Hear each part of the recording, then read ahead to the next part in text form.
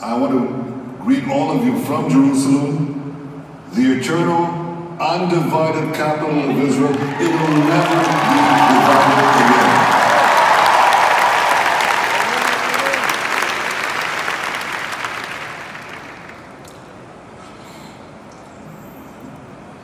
Pastor Hagee, I want to thank you for your enduring, tremendous support. For decades, you've been leading the effort to strengthen support for Israel within the Christian community. And I remember when you began, once you were one of a handful of brave voices in the wilderness. But thanks to your leadership, now there are millions and millions of devout Christians who stand with Israel. So I want to thank you on behalf of all the people of Israel, and I want to thank the thousands of you who have come to Washington from across America to stand with Israel.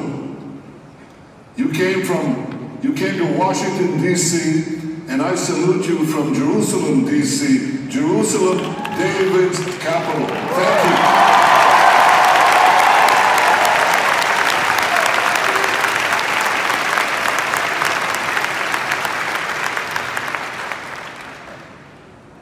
Mr. Prime Minister, we're going to try something we've not ever done before and just have a little chat between the two of us over national television.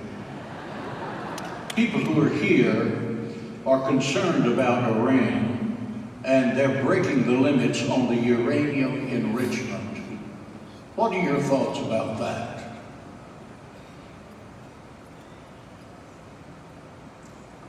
Well, I think they're right to be concerned, but I think we should take some perspective on this.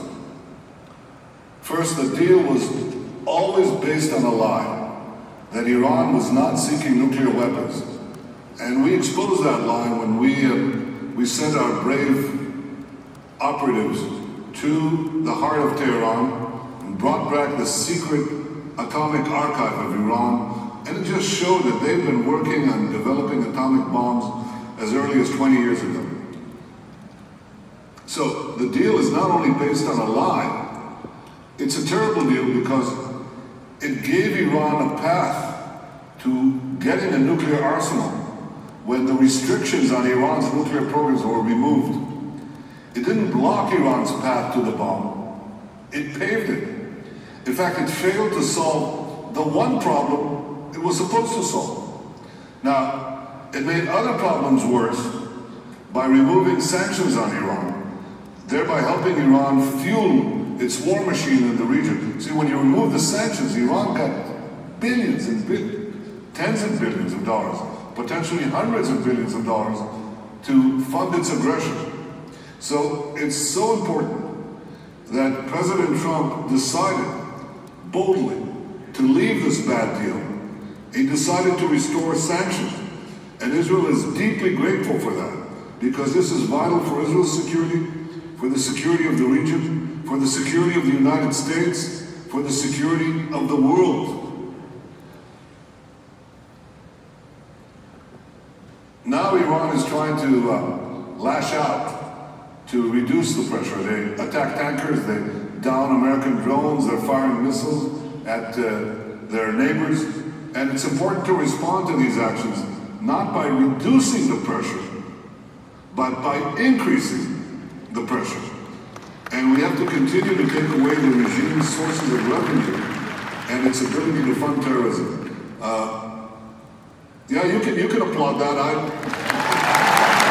think the President did what Britain did. Absolutely. What Britain did in interdicting the ship laden with Iranian oil bound for Syria, that was important. And now we were informed that Iran is brazenly violating the deal. So it's time for Europe to do what they promised to do. They promised to leave the deal and snap back sanctions if Iran did this. And I said that's the way to stop aggression. You know, I gave an instance yesterday in the Israeli cabinet. And I said, you know how World War II started in Europe? In my opinion, it started in the 30s when Nazi Germany decided to violate a solemn commitment they had given the international community, and they walked into the Rhineland, nobody said anything. Nobody did anything. And you know the continuation, you know what followed. We should stand up to Iran's aggression now, and Europe should back the sanctions instituted by President Trump recently.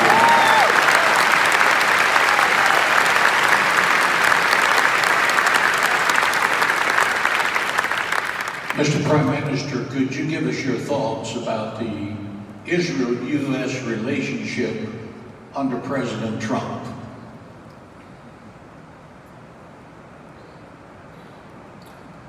They have never been stronger, and I deeply appreciate all President Trump has done. He reviewed the deal, as I just said, in his spoke sanctions.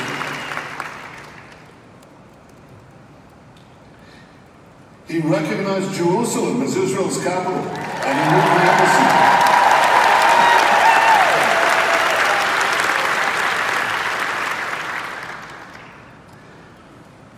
He recognized Israel's sovereignty over the Golan Heights, and he's given us rock-solid support of the UN.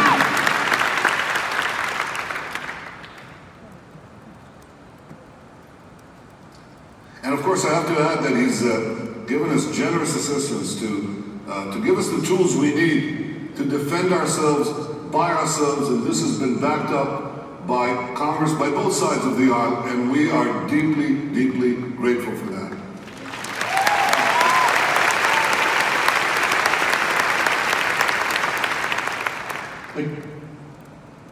Let me just add that President Trump has a fantastic team. He's got Vice President Pence, Secretary of State Pompeo, National Security Advisor John Bolton, Jared Kushner, Jason Greenblatt, David Friedman. These are exceptional people, and I work with them, and I intend to work with him over the next 2.5 years to deepen the cooperation across the board. Intelligence sharing, cyber, you name it, we're doing it. And I believe we're just scratching the surface of what we can do together. I think it's clear. A simple truth is clear. Israel has no better ally than the United States, and I believe the United States has no better ally than Israel. And this is becoming clear and clear with each day that passes.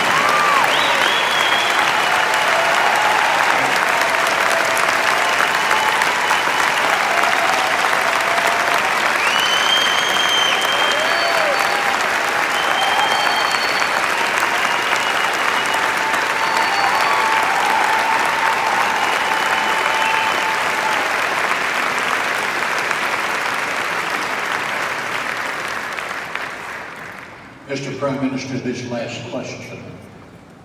Concerning Jerusalem, what does it mean to you, to the Jewish people, for the U.S. Embassy to move from Tel Aviv to Jerusalem?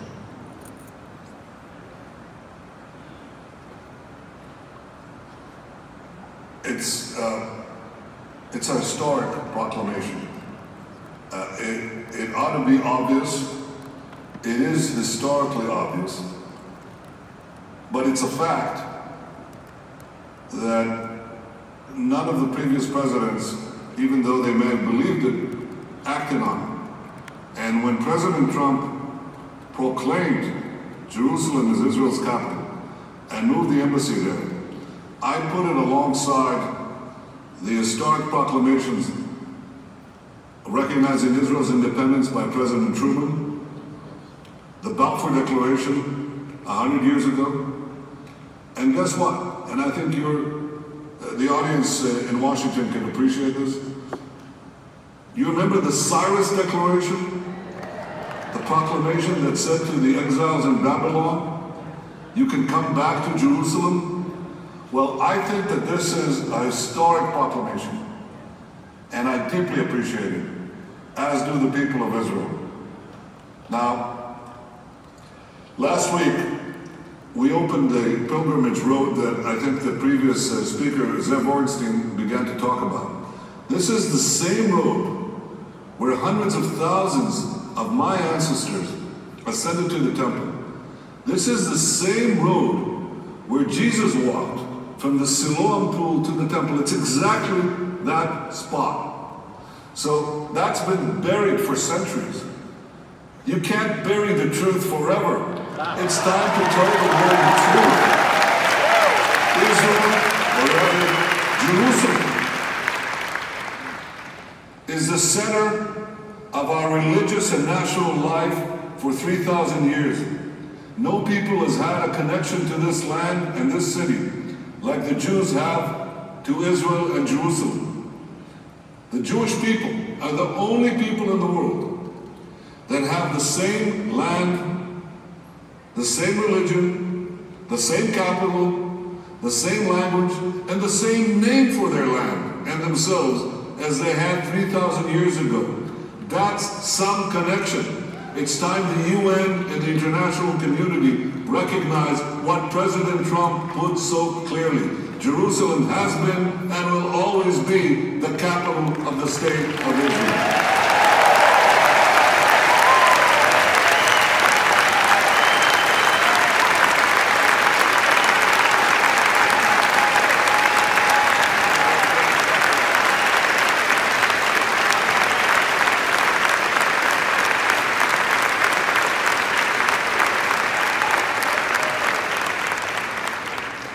Mr. Prime Minister, we sincerely appreciate your time today.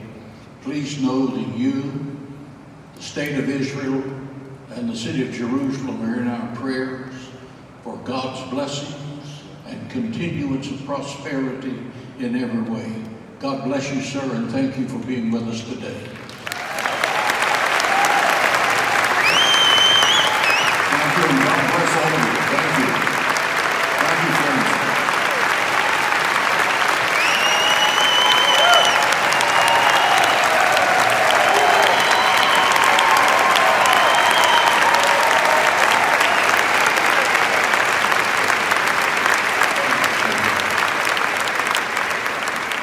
Thank you, sir.